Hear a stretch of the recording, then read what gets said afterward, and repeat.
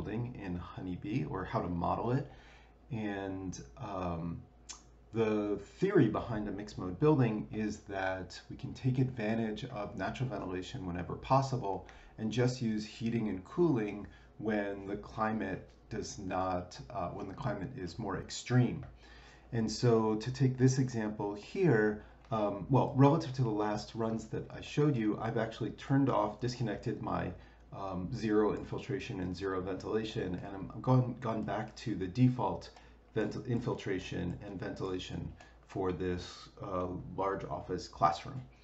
And you can see that in this climate, the classroom is tending to require a lot of cooling in the midday in the summertime, and then a little bit of heating in the mornings in the winter, but not a lot. Most of it predominantly is overheating. And this question of can we reduce the cooling needs in order to and still make this more comfortable is one that we're going to confront here to see if we can change these into, we can use natural ventilation to replace the cooling that's going on here. Now I should point out that I've already used a economizer with demand controlled ventilation and a 70% efficient heat recovery unit. So this is as much as the ideal air system can provide, the economizer and ideal air system. But what happens if I supplement with increased ventilation? And so I'm going to make a theoretical exhaust fan that can exhaust as much air as we want. And we'll see hypothetically if we had a infinite amount of natural ventilation, when or how much ventilation could we get? How much cooling can we reduce? So the first step here is to make a schedule that mimics this schedule of cooling. And right now the set point thermostat is at 28 degrees from 8 a.m. to 7 p.m. In order to control the natural ventilation or the exhaust fan, I'm going to relax this 28 degrees, or I'm going to actually make it tighter. So instead of 28 degrees, I'm going to make it 24 degrees. And this is going to give us a better schedule for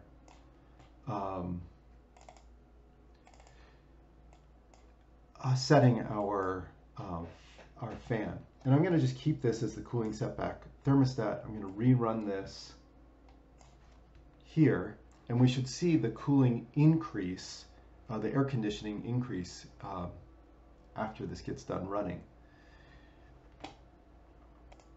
Bam.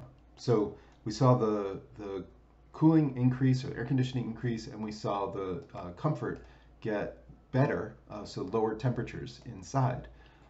And we're going to use this to control when natural ventilation comes in. So to do that, we're going to convert the cooling output, the cooling energy output, to a schedule for ventilation.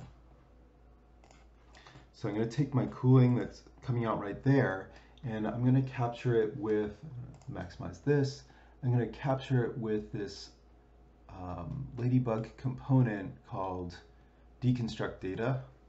I'm going to drop it over here. I'm going to attach the cooling to it, and I'm going to set up a recorder to record the values from there. I'm going to put that into a panel, and that is going to give us all the hours of the year when the cooling is on. So in the 1169th hour, we've got a tiny bit of cooling. As we get towards the summer, I imagine we're going to get more, according to that graph. You can see, yeah, in here, we've got a whole lot more cooling required. Once I've captured that, I'm going to disconnect this. Oops, that connected it twice. This is important too. Don't connect it twice because you'll get double the number of values. you want to make sure you've only got 8,760 values in here. So if you do this like I just did, press X so that there's nothing there, and then reconnect, and you'll get those. And just make sure you've just got 8,760. It says 59 because the first one is 0. And then I'm going to disconnect that.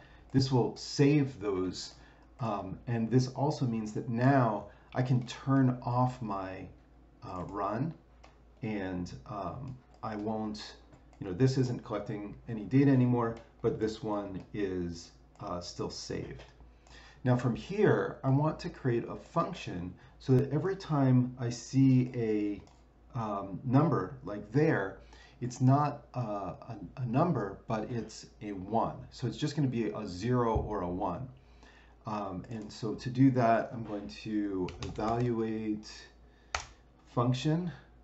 Is that right?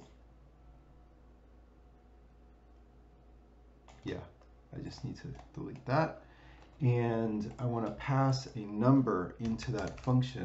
These are all native Grasshopper components, by the way, like that. This will help to tell this that this is a number, not a string, text. And then for the function, I'm going to make a if statement. So if x is if x is greater than 0, then I want it to say 1. I want it to print 1, and otherwise I want it to print x. So that's my function there, and I'm going to plug that in there.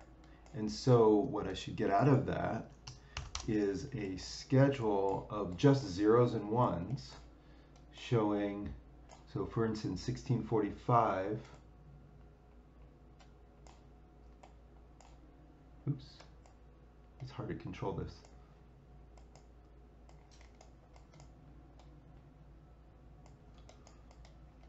Oh, come on. Oh, God, I feel like I'm working here. Come on. So 1645 is right there, and it's a 1. So it converted that 7.5 times 10 to the minus 16th, or times 10 to the 16th, to 1. So it's all zeros and ones, this entire schedule. When I go to the summertime, you can see it's 1, 1, 1, 1, 1, 1. So that's great, because that is going to tell us when we want to make our natural ventilation available. So I'm going to just label this the nat vent availability schedule. And to make a schedule out of this, I need to, I think we did this in another video, go to Honeybee Energy and click on schedules, and we need a fixed interval schedule like this. And so these are the values that go into this. The time step is automatically set to 1 hour. The analysis period is for the whole year. And then the name of this schedule, I'm going to call it Vent Cooling Schedule. Oops. There. The type limit is automatically default to fraction. So out of this, I have got a schedule, and this is going to eventually go into a natural ventilation object. In fact, why don't we start with that now? I'm going to clean this up just a bit. So I'm going to add these natural ventilation objects onto the canvas. There is a window opening in Honeybee that's under the loads category, and then there's also ventilation control. And we'll need both of these. So ventilation control just gets hooked up to ventilation control right there. And then the rooms needs to get hooked up to the rooms way over on the other side of the canvas. So I'm going to take all of these and transport them back here. They need to get plugged in before this model component. So this rooms is going to go into there and out of there, and that's going to add the windows to it. The schedule that we made here, I'm going to plug in right to there, and then this minimum indoor temperature is the minimum temperature that that we'll be using for that the let me back up a second. This is ventilation control is going to control when the windows actually open and close. The schedule that we set up gives their availability. And right now it's set to be available whenever the cooling system would have been 24 degrees Celsius or higher, the thermostat. The temperature of this ventilation controller we can set to be any temperature we want, but we want to make sure it doesn't overlap with the heating or cooling system, because otherwise we'll have the windows open while it's heating or cooling, and that will result in a lot of extra energy. So just to be safe, the minimum side I'm going to do is 23 degrees Celsius. I think our heating is set to be 20 degrees Celsius. And then our maximum I'm going to set to be 27 degrees Celsius, because we're going to reset our cooling thermostat to be 28 degrees.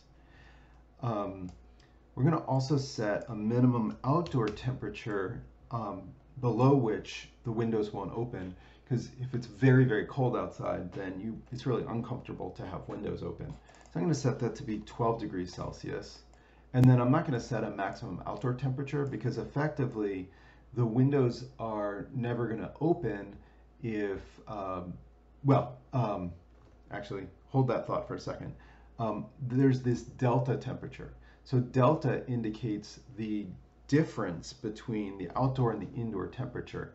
If I set a delta temperature of 1 degree Celsius, it means that the windows will only open if the outdoor temperature is 1 degree Celsius cooler than the outdoor temperature, or sorry, the outdoor temperature is 1 degree cooler than the indoor temperature. I'm going to set this to be 0.5 degrees there, and that means that if our max indoor temperature is set to 27 degrees, then the maximum temperature we're going to have effectively from the outdoors is 26.5 degrees. So we don't really need to set this maximum outdoor temperature, because it's never going to go past this minus that.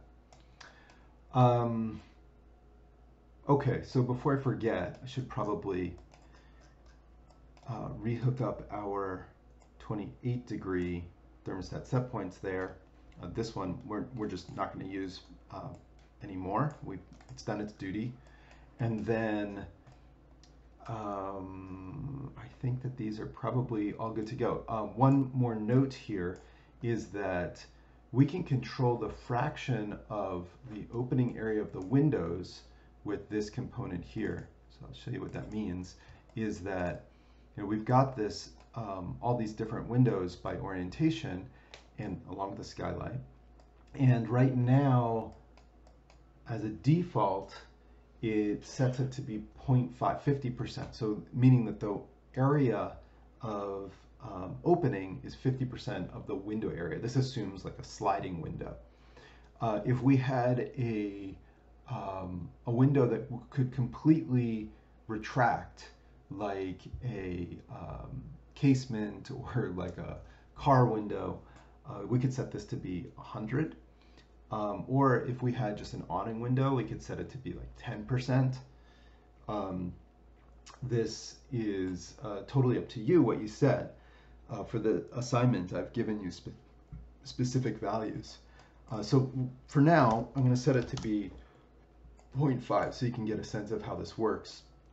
The height, fractional height, is going to give the difference between the bottom of the window and the top that is operable. And we're not going to touch this for this exercise. We're just going to keep it at 1. And then the discharge coefficient is something that we can set manually, or we can, we can set manually depending on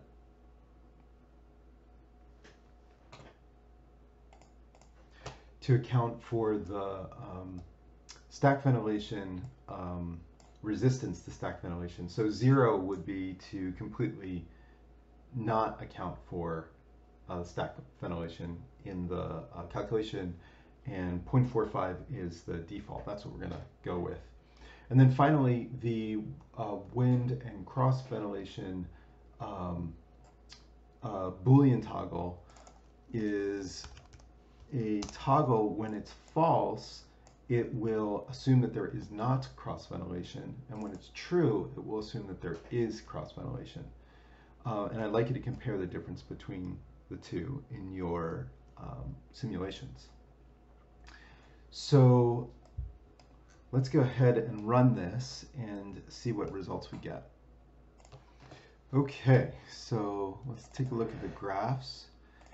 So first of all, we can see the cooling energy has gone way, way down. The heating energy looks to have gone up a little bit. And then the zone temperatures, you can see on occasion are exceeding 28 degrees Celsius, but it's far less than it was in the previous simulation that we looked at.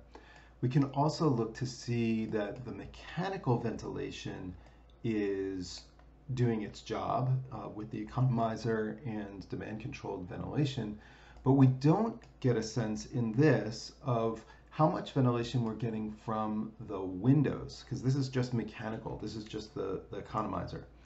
So in order to look at that, we need to go down to our output results that we had before, the zone ventilation air change rate, plug that into this custom component, and now we can see that the pattern of window openings that we're getting with a scale of 128, so that's the maximum air change rate, is quite large. We're getting gusts of wind through there at times probably, and for the most part it looks to be in this light blue area, which is probably 25 to 40 air changes per hour or so. So that's a fair amount of air changes through the zone, a lot more than we would get from the economizer. And in fact, I would guess that we are, that's interesting, so the heating and cooling of, the heating has gone up slightly, the cooling has gone down. The reason for the heating going up is that we're probably overcooling the space. And of course the cooling is going down because we're overcooling the space. So all that looks like it's in order and gives us a good sense of the benefits that we're getting from that natural ventilation. Another thing to point out and important to check here is the zone uncomfortable at times? And again, I really want to check this. How often is it over 28 degrees? I'm going to put this in here and see, and it does look like there's a fair amount of times when the operative temperature is over 30.